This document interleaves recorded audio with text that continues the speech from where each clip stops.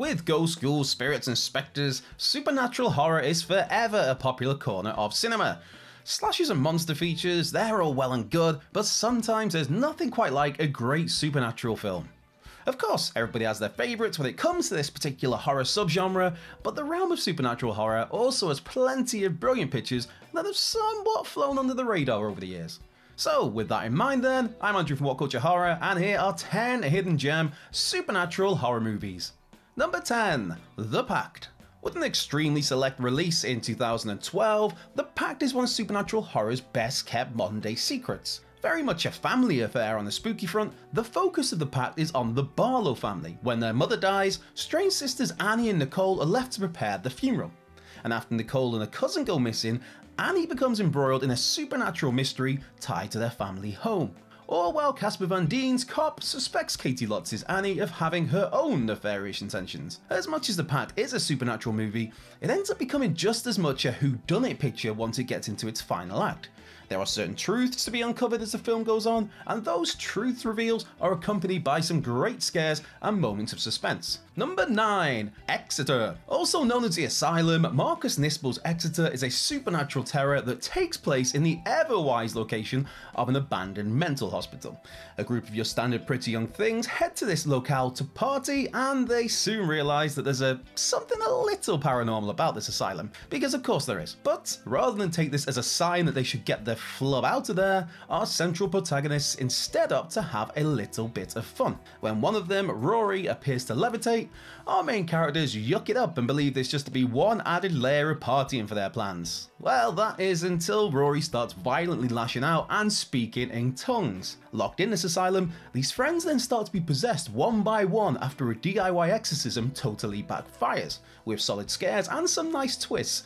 Exeter stands out from the pack in how its spirits get straight to it and don't pull any punches. Likewise, the film deserves extra props for taking a generic bunch of characters and managing to make them relatively likeable, which, let's face it, that's something that so many horror films totally fail at. Number 8, Below. For some of us, the very notion of being cramped in a submarine deep in the ocean is nightmare fuel. Throw in supernatural shenanigans, and that takes the terror and tension to an even greater level. Set during World War II, the submarine in question in Below is the US vessel known as Tiger Shark. Having picked up 3 survivors from a sunken British medical ship, the claustrophobia of being stuck in a tin can is amplified when mysterious voices start to ring out around the Tiger Shark, all as members of the crew disappear. Adding an extra sense of appeal to Below, there's a ragtag cast of great character actors here, including Breece Greenwood, Olivia Williams, Jason Fleming, Dexter Fletcher, and a pre-hangover Zach Galifianakis, leading the charge here. Unfortunately for those involved with Below though, the film sunk without a trace upon its initial release, as reflected by a box office return of barely $600,000 from a budget of $40 million. Number 7, The Last Winter. Where Below utilised the claustrophobic setting of a submarine to amp up its terrors, The Last Winter opted to use the vast emptiness of the Arctic for its terror. This 2007 picture revolves around a group of Arctic oil workers who find themselves in the crosshairs of a myth spirit that's determined to stop the oil of the land from being exploited by these fat cats. And rightly so. Not just is The Last Winter a supernatural horror movie, but clearly there are some strong messages here about the environment and about the damage that we're all doing to it. Yes, you, and yes, unfortunately me. Let's do better, people. Ron Perlman heads up the cast here as the oil industry championing, climate change doubting Ed Pollock, with Ed overseeing an operation that's delving into the Arctic National Wildlife Refuge in the hunt for a new energy source. For Pollock and his crew, their work finds them tormented and haunted by something otherworldly that's looking to either drive them to sanity or just kill them dead. The biggest thing The Last Winter has going for it, apart from Ron Perlman of course, is that it's a film that constantly keeps you on your toes with some genuine surprises and shocks as this story plays out. Number 6, The Beyond. When many think of Lucio Fulci's work in horror, movies that immediately spring to mind are the likes of White Fang, Zombie 2, City of the Living Dead, and The House by the Cemetery.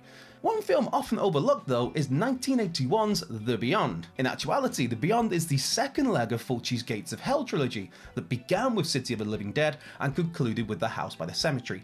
Still, most casual horror fans tend to not even know The Beyond exists, let alone that it's part of this trilogy. For the film, it follows Catriona McCall's Lisa Merrill, as she inherits a Louisiana hotel that was once the location of a grisly murder. Not just that, but the belief is the hotel may even be a portal directly to hell. Despite plentiful townsfolk pleading with Lisa to not reopen the hotel, McCall's character, of course, stubbornly does the complete opposite. For her, she views the Seven Doors Hotel as a way to make some big bucks. As you can see where this is going, those plans are hit hard when ghosts, spiders, zombies, and a good old dose of black magic all come into play in this chilling, stylish spookfest. For those with a penchant for the Fulci at his most, well, Fulci, The Beyond is an absolute must-see. Number 5, Dead End. Christmas Eve, the dead of night, a quiet countryside back lane. What could possibly go wrong? This is a setup for Dead End, with the Harringtons deciding to take a shortcut as they head off to visit family for the festive season. After patriarch Frank has a near miss after he falls asleep at the wheel, the film starts to venture into supernatural territory, not least in how our protagonists are stalked by a dead baby-carrying woman dressed in white, and they're visited by a hearse. Putting it bluntly, things then get proper weird as the Harringtons drive round in circles and all have extremely odd encounters with something. Dead End does go a little bit cheesy with its twists and turns at times, but that works in its favour and adds a little to the charm. And in genre phase Ray Wise and Lynn Shay, this 2003 picture has two ideal leads to balance those scares with Dead End's more humorous and outright odd moments. Number 4, House 4, The Repossession. A pseudo-sequel to the original film, House 4 goes back to the roots of what this franchise was based around. As in, lots of spooky scares that could be enjoyed by adults and children alike. Following the expletive-laced, gore-tastic third House effort, this approach was certainly a welcome return for the House series. The Repossession sees William Katt's Roger Cobb brought back from the first film, complete somehow with a new wife and a daughter in tow. But after Roger is killed in a car accident early on, it's his wife Kelly who takes centre stage as she takes residence in the creepy family home, all while having to fend off her brother-in-law and his plans to take possession of the house for himself. In House 4 The Repossession, there's bloody showers, there's talking pizzas, there's classic mirror messages, and there's a whole host of other familiar tropes all included here. House 4 is very much worth hunting down, particularly if you have a thing for talking pizzas. Number 3, The Changeling. The big question when putting this video together was whether or not The Changeling is really a hidden gem, a slow burn psychological supernatural offering.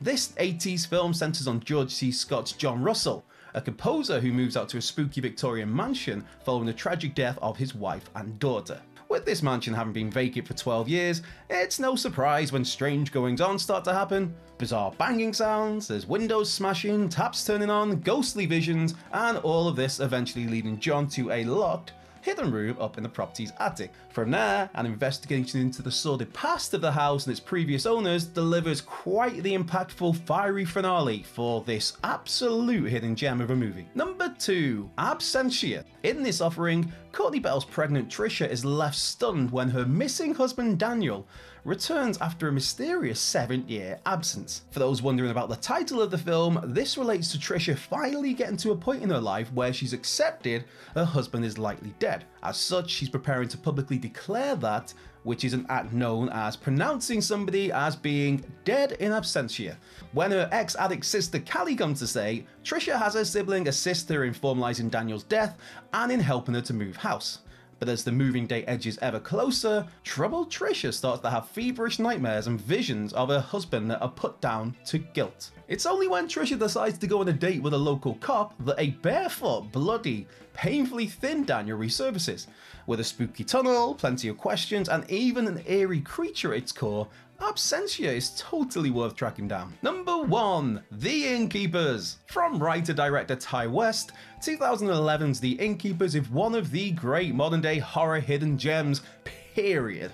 Starring horror favourite Sarah Paxton, this spooky picture is set in an old inn that's due to close imminently, with Paxton's Claire and Pat Healy's Luke as two employees tasked with overseeing the Yankee Peddler Inn's final weekend of operation. This pair of would-be ghost hunters find the hotel's haunted history resurfacing to make sure the venue goes out with a bang. At the centre of these supernatural shenanigans, there's the mystery of Madeline O'Malley, a jilted bride who purportedly hanged herself at the hotel in the 1800s. Throw in an actress turned medium and a suicidal old fella, and The Innkeepers has all of its main pieces in place. Like certain other Ti West movies, The Innkeepers is also a film that's brimming with style and texture, with it also offering up some genuinely great scares as the picture progresses. So, that's our 10 hidden gem supernatural horror movies. Be sure to like, subscribe, comment, share, turn those notification bells on, and come and give us a follow at Woke Culture Horror. While you're there, you can find myself at Culture Left Peg, but most importantly, be sure to have yourself the best possible day. Whether you're doing something, whether you're doing absolutely nothing, I hope it goes well for you. And if things aren't going so well, I hope they turn around as soon as possible. I've been Andrew Pollard from Woke Culture Horror, and I'll catch you down the road.